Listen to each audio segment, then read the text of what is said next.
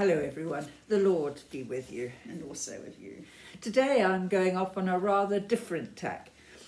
In our Anglican calendar we commemorate William Wilberforce, whose main claim to fame was his prominent part in the abolition of slavery.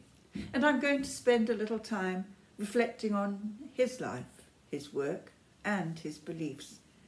He was born in Yorkshire in 1759 into a wealthy family, and at the time he was growing up, the slave trade was booming. Slaves were captured or sold into slavery from Africa in exchange for English goods and shipped in horrific conditions to the West Indies, where they were sold in exchange for sugar, which was shipped back to England. Wilberforce had some interest in religion as a child, and he grew up in a Church of England family. But as he grew older, he became more interested in gambling, attending parties, and generally having a good time. He was known for being very charming and witty. He went up to Cambridge, where he didn't study very hard, as he was wealthy and he didn't need to pursue a career. However, while he was there, he met William Pitt, the future Prime Minister, who persuaded him to take an interest in politics. And he was an MP by the age of 21. Soon, he began to reflect on his life and went through a deep time of self-examination, which caused him a great deal of suffering and sorrow. But he emerged from this time with a new and intense spirituality. And this changed his life as he gave up alcohol and the endless round of partying and began to focus on more serious concerns. He saw his calling as a public one, in which he would be involved in the affairs of the world. And what caught his attention was the issue of slavery.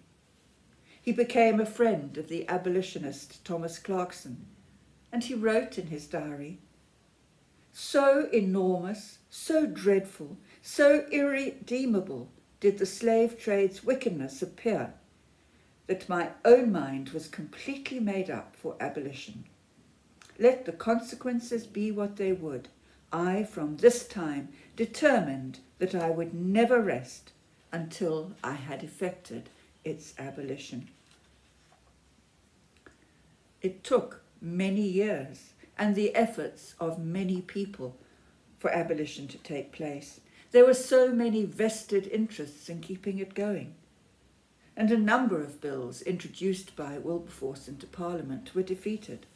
He was often vilified for his stance against slavery, but eventually the campaign succeeded, and the slave trade was prohibited in Britain in 1807. It was a long battle, but he never gave up. And as a member of Parliament and a very eloquent speaker, Wilberforce was in many ways the public face of the movement, and that is what he is probably most remembered for. But actually he was very concerned about moral life in general. He was very conservative on many political and social issues, disliking any suggestion of radicalism or revolution.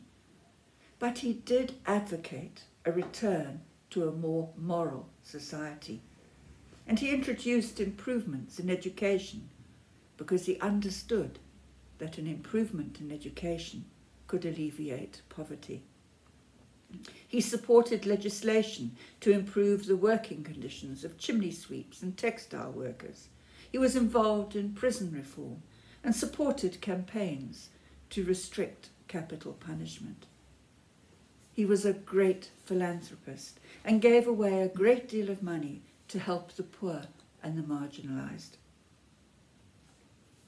Most of us do not have the resources of Wilberforce, whether these be financial, political, personal, his eloquence or his drive and determination. But we can have the same strong Christian faith which underpinned his life. We too know the need for a return to Christian morality in our country. We may not be able to make speeches in Parliament, but whenever we do encounter an example of lack of morality, we should be brave enough to speak out against it. We need to advocate for the poor in whatever way we can, even if that is simply supporting the efforts of our own church's outreach program. And that includes making sandwiches for distribution to the poor and supporting St. Martin's Home for Children.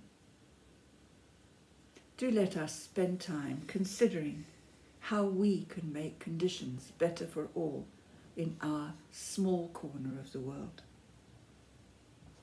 Finally, we've looked briefly at the life of William Wilberforce, and so we can now listen to that beautiful hymn written by John Newton, Amazing Grace.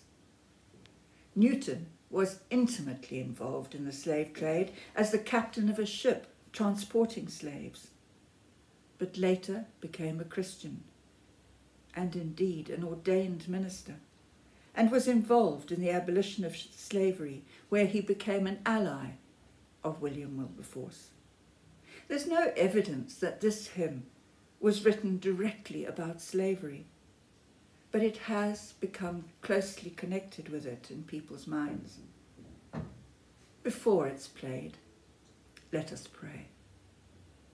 And we will pray the collect for William Wilberforce.